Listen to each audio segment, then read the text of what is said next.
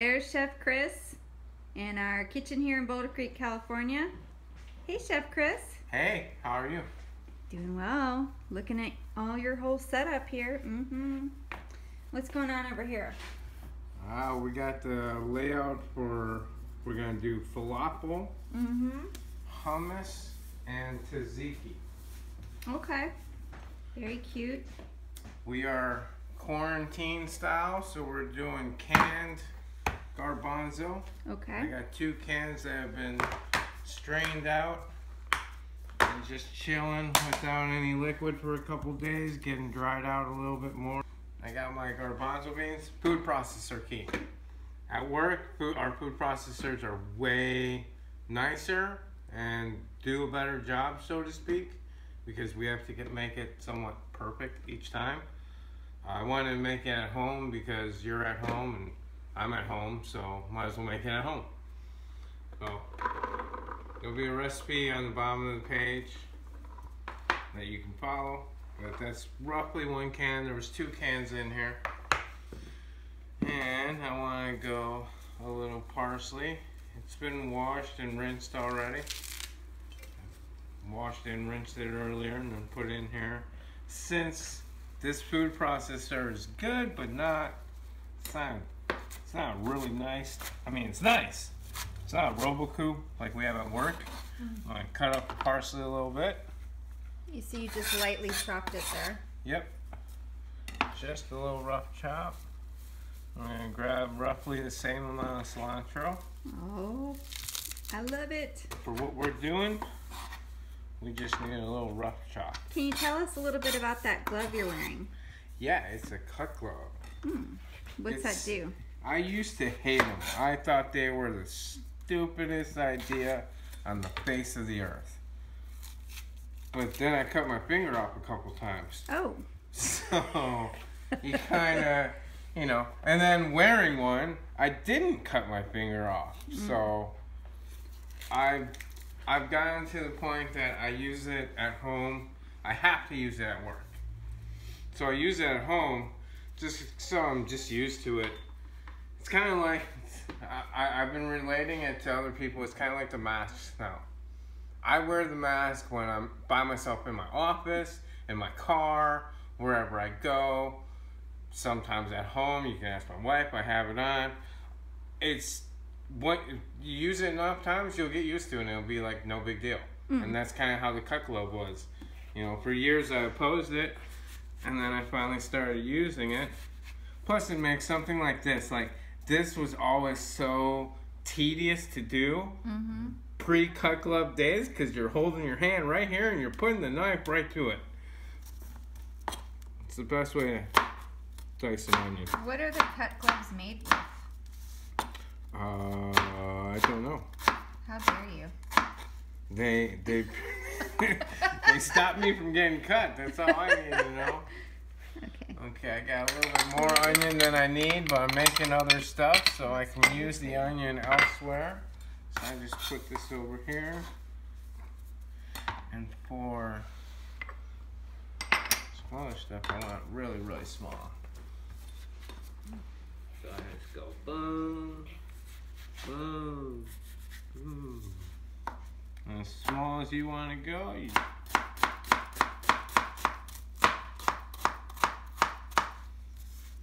Can you just buy cut gloves like on Amazon? Yes, that's where I buy mine because my hands were frostbit when I was a child and are extremely small, and I have a hard time finding cut gloves from normal vendors that fit. Like technically most places a green cut glove is like a lot bigger. It generally goes by color. Cool. And of course wear a normal glove over it. Aha. Yeah. Like so. Well, you practice the same safety things at home. It makes it way easier at work. Alright, so that's good. We've got our onion, we got our cilantro, we have our parsley. We need some garlic. Well, here's the thing. Here's the thing. You've tried to show me. Show you what? How to mince it? Oh, that's easy. We will show you right now. Okay. And the key is to get that little nub. It's like a small version of what's on top of the onion. All right, I'm gonna have Chris gonna show us how to mince garlic. Okay, so we have the knife on the top. We smash it. Let's see how it looks. Can you see how it looks? Mm-hmm. It looks the same as it did before. Yeah, it's much flatter. Okay. And then we're gonna take a little bit of the salt and pepper. We're gonna put it on it. It's just like putting sugar on fruit. So now we're gonna hold the other knife, nice sharp knife.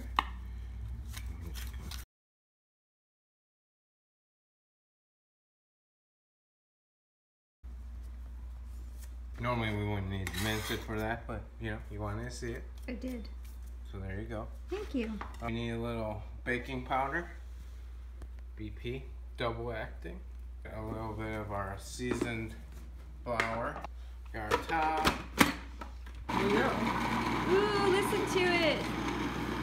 Biggest difference between ours at work and what we have at home, because at home, like, this doesn't even come close to that. Do you want to cry? Like, it's not sharp. I know. The one at work, oh, it's scary how sharp it is. You need a cut glove to clean it. So, that is always the dilemma. So it just takes a little bit longer. You're very patient. We have our deep fryer. Okay. Very nice. And I actually have an extra onion out because I will make you some onion straws. Wow. Well, the fryer's on. That's love. So might as well use it. We're just going to continue to mix this by hand. Very nice. Looks beautiful. Smells good too. It looks aromatic. But until the oil is hot, we can't test it. We make tzatziki that goes with our falafel. So I have just standard plain yogurt. Plain old yogurt. Is it full fat? Whole milk? Yeah. Ooh. But it doesn't matter. You use whatever yogurt you like, you have. Okay. Since it's just you and I, that's probably more than enough. And it is so simple. It's like the simplest thing on the planet.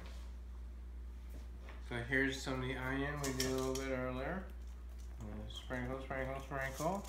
I'm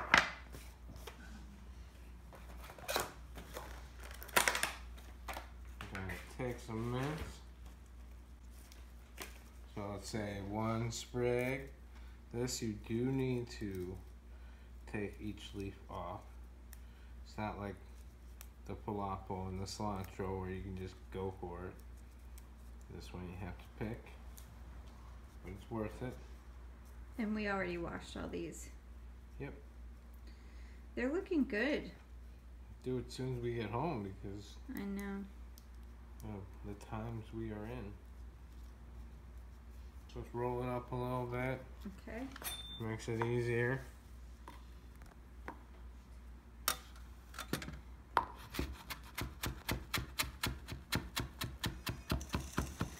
And just chopping it up really fine. What I always tell people is cut it up as fine as you can go. That's good enough. Oh, it smells so good. It does. So that's all we needed of that. Let me put that over there. And you got a little bit of dill. It dried nicely. Put it up, pop off the top. Okay, that smells really good. And again, we're gonna... We're switching hands. Yeah. Got it. Cause those hurt. Oh, Those got it. hurt. Got it. Okay. We're gonna use this guy real quick.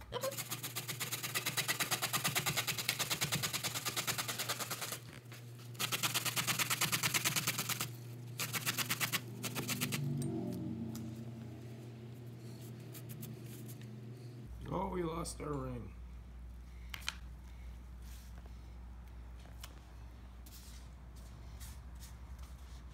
Oh, yeah. It looks good. It really smells good. Any other spices with this, Chef Chris? No. Not yet. It's really simple. Yeah. Well, this is why we're intertwining the videos, because this is how we actually work at work. Meaning, you'll be doing one thing and basically change your gloves and hop to another thing. So now the oil is hot enough. So we want to grab a ball of the falafel. Okay. Do like a half. This is just a taste. Taste everything. That's how I was taught. Taste every single thing you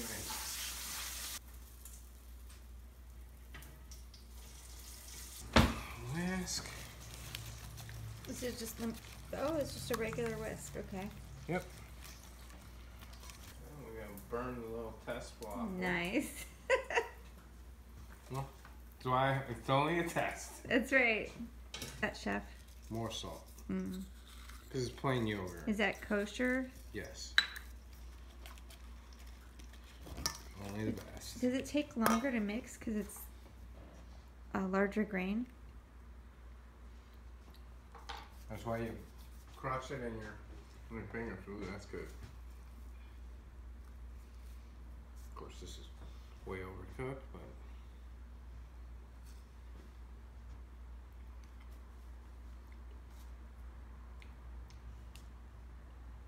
Well, for being extremely overcooked, it's actually really good. So if it wasn't overcooked, it'd probably be spot on. looking good, Tzatziki. Ooh, what's that? That is something that is just being, since we're making our dinner right now, more than this is just a falafel, hummus, and all that demo. We're making pita. But right now, we're getting into the hummus. And this is the tahini, which the most toughest part about tahini is getting it out of the vessel that it comes in. So the hummus is actually our camera lady's recipe, just altered to, but in essence it's the same. So 1 can of garbanzo without juice, 1 can with juice. We used to use like a lemon Salt. Lemon salt. We just changed it to a lemon, cut the ends off, and cut the skin off really easily. For some, like you. Yeah. And see if you can find the seeds. 'Cause not that they won't puree up, but you know, it's nice to get them out. Just drop that in there. Since we have this onion, we're just going to use it up since it's here. And that's basically how I do a lot of stuff. That's too much onion, so we won't add that. But whatever we have, we use. So we're going to use this tahini, which is for making the hummus. Like I said, the hardest part is getting the tahini out of the container.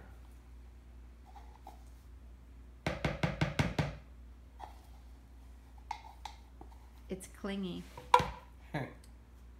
Yeah, very clean. Alright, so we have that in there. I like avocado oil.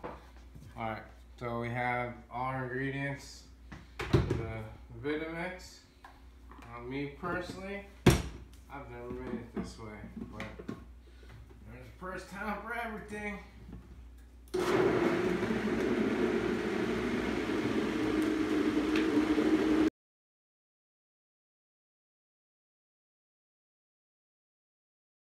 That is the way. Considering we used to spend like 45 Right? minutes in an actual robot. So much better.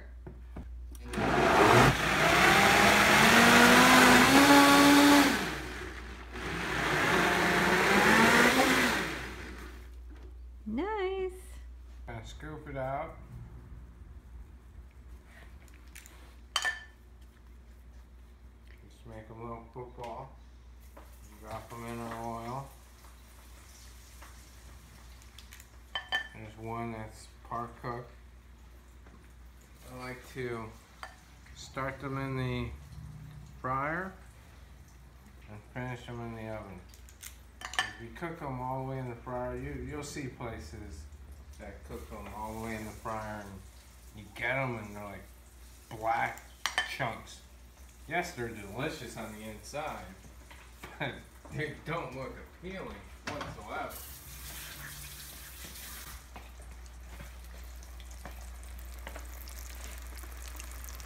We have them in our fryer.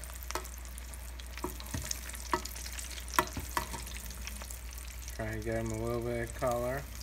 Alright, that one's got good color. Basically, you just want them holder shape. And if you do have a deep fryer handy all the time, there's a lot of stuff you can do where you just start it in the deep fryer and finish it in the oven. Prime example, meatballs. That's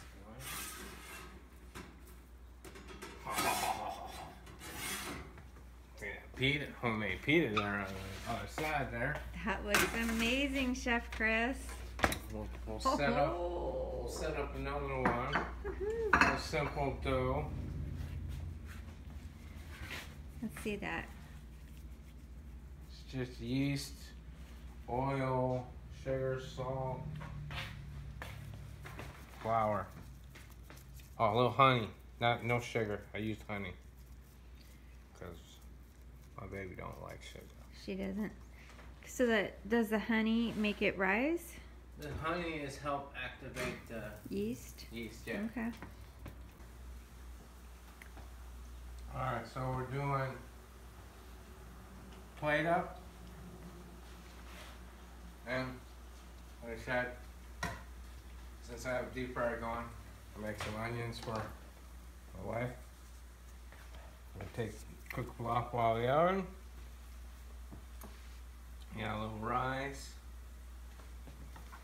Take the other pita. Crazy. Fresh baked pita, folks. That on there.